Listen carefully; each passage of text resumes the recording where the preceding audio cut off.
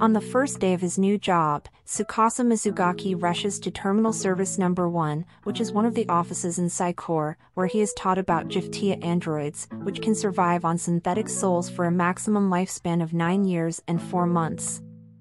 Tsukasa is partnered with Isla, a Giftia who is highly regarded in the office and famous for her wide knowledge of herbs and tea. The two are led out by Tsukasa's trainer Michiro Kaneshima and her partner Zack. Zack retrieves a Giftia as a demonstration of their job for Tsukasa, and Mitsuru explains their job to him. Not long after, Tsukasa and Isla are assigned a mission to retrieve Nina, a small-type Giftia looked after by an old woman named Chizu Shirahana. After multiple tries, Isla is unable to persuade Chizu to talk to them, which makes Tsukasa doubt her abilities.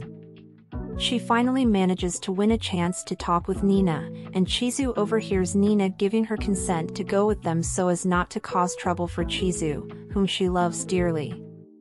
Chizu, realizing she had not considered Nina's feelings in the matter, finally allows Nina to go with them and thanks Tsukasa when she apologizes. Tsukasa meets Yasutaka Hanada, a spotter and a 10-year veteran at Terminal Service Number 1, whose aloof behavior surprises him as well as annoys his partner Sherry. When Yasutaka asks him about how he got his job, Tsukasa reveals that his father is a friend of one of the higher-ups in the company who decided to help him after he failed his entrance exams. After another failed attempt at retrieving and scolding from Michidu, Tsukasa takes the blame despite it being Isla who caused the problem. Back at the office, he's prompted by a message about her and heads to the unit testing room where he meets Rimuru and Mikishiro Tetsuguro, who are measuring Isla's physical skills. Tsukasa asks Isla about the physical training, and she tells him of her belief that she is holding him back because of all the time she spent off the field. Because of this, Tsukasa decides to do the negotiating with Giftia owners instead of Isla, despite the fact that it isn't what a spotter does. The next day, he begins putting together his own manual about owner negotiations and is assisted by Michidu and Zack. Once he's finished, he comes across Yasutaka, who learns about Isla's visits to the unit testing room and remarks the pointless nature of those visits, explaining that Isla's physical capabilities are on a consistent decline that cannot be fixed, a characteristic of Giftia.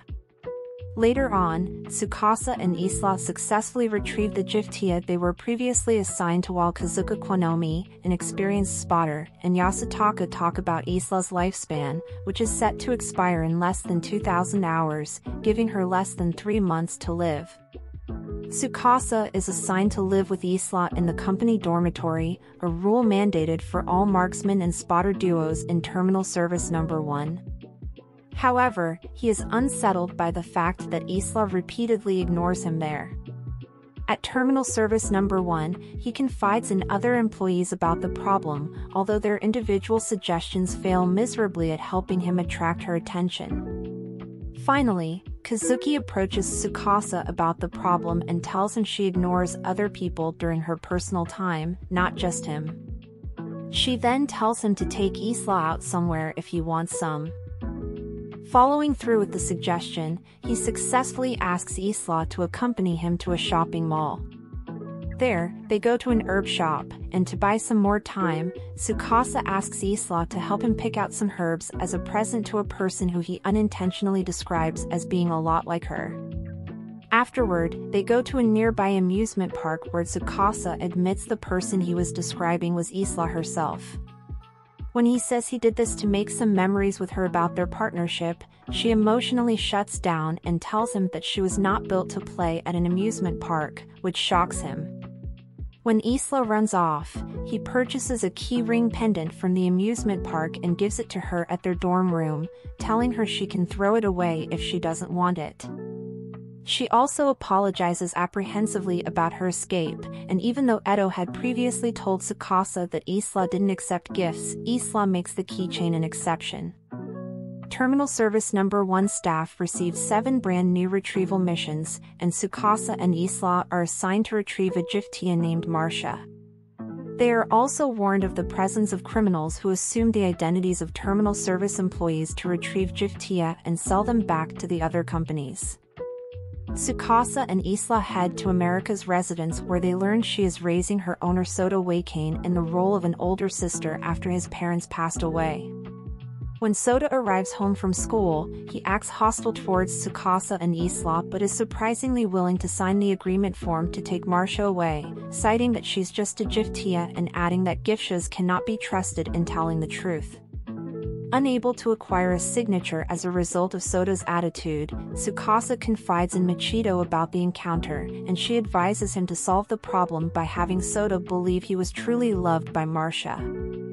As a result, Tsukasa, Isla, and Marcia decide to bake a cake for his birthday on the following day, and they are assisted by Machito and Zack. Afterwards, Mitsuru tells Tsukasa that she tried all she could to keep her father, a Jiftia, from being retrieved, which resulted in him becoming a wanderer, a Jiftia that still retains its motor skills but loses its personality and memories, causing it to become instinctual and angry. Later, Soda returns home and is surprised by the group upon spotting the birthday cake, which was molded after one used for his birthday 3 years ago. He remembers his family and tearfully apologizes to Marcia. On the day before the retrieval, Soda is visited by a shady man who claims to be Tsukasa and Isla's replacement from the terminal service and asks for Marcia.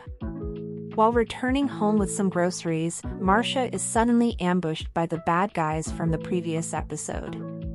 Later, Tsukasa and Isla are contracted by Soda, who informs them about Marcia's disappearance, and they assume it is the work of the bad guys. Retriever with only 24 hours left on Marcia's lifespan, Tsukasa resolves to retrieve Marcia and return her to Soda, and the rest of Terminal Service Number 1 joins the search. The next morning, Isla goes to the terminal service office where it is revealed that she hasn't signed into the attendance log for 3 years. Isla blames herself for not accompanying Kazuki when she retrieved Judy's father, which wound up costing Kazuki her ankle and resulting in her retiring from her position as Isla's spotter. In the present day, it is revealed that Marcia was in contact with Tsukasa's device, although Isla was able to block most of the blow without being contacted herself. With Isla now under maintenance for her injuries inflicted by Marcia, Tsukasa is reassigned to desk duty. After a visit from Tsukasa, Isla notes that he is still remaining optimistic despite what happened and privately questions his feelings about the situation. Once most of her maintenance is done, Isla returns to the office and realizes that she has been paying attention to Tsukasa a lot more closely lately. She confides in Michiru and Edu about it, although they misinterpret her feelings as being motivated by love, and Edu decides to help Isla stalk Tsukasa. However, after multiple attempts at observing him fail miserably, Isla confesses to Michiru about her confusion on Tsukasa's unwavering optimism. Michiru then tells her that Tsukasa never forgot about the incident with Marcia, even neglecting his desk duties to go and apologize to Soda for what happened, and assumes that he is smiling out of sadness. After finishing the last of her maintenance, Isla runs out of the dorm only to find Tsukasa isn't there. When night falls and Tsukasa has yet to return home, she goes to the office where she finds Tsukasa learning that she has 1,000 hours left in her lifespan, which translates to a month. However, when given the chance to partner up with a new Jiftia, Tsukasa declares that he wants to remain partnered with Isla, which makes her happy. One morning, Tsukasa decides to ask Isla out on a date. While trying to find opportunities to do so, he finds out that Isla has been doing chores for him at their dormitory and at the office. After asking her about it, he learns that she is trying to be useful to him, much to his chagrin. When Tsukasa musters the courage to ask her out, Isla accepts his request and decides to go to the amusement park after discussing it with Michiru and Edu.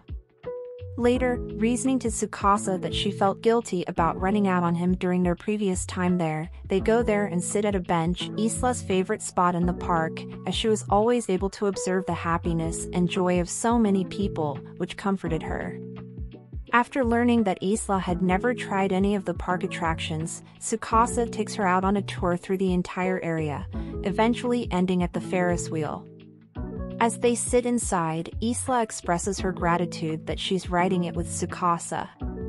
As he thinks about Isla's happiness, Tsukasa falls asleep after working too hard lately, ending the date.